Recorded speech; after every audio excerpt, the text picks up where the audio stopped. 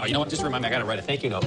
The guy who invented waffles. Oh, the recipe first appeared in Le Ménager de Paris, a book a husband wrote for his wife in the 14th century. Since he's dead, a note would be pointless. I pity the men who aren't married to you, Bones.